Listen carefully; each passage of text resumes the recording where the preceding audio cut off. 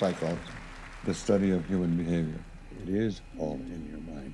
Get into your mind, for God's sake, and start thinking. Straighten out your thinking, and you will heal.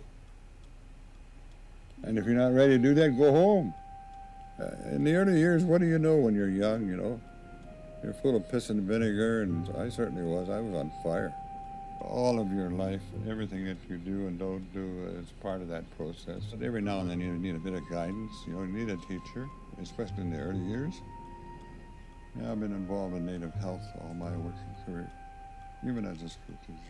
Yeah, it was a good place to be. I'm an experienced veteran. It takes a lot to throw me off now.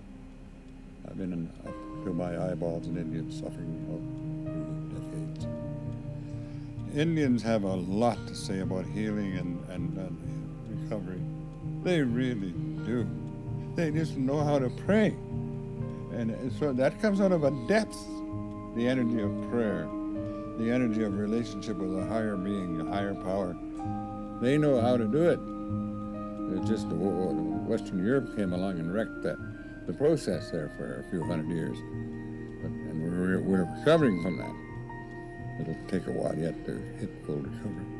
Old-timers say another couple generations, but we're on our way to some kind of golden age. It'll be better. You want to be a good Indian? Learn to laugh. Indians know how to laugh. Humor, laughter, it's at the heart of the spirituality. It's at the heart of healing.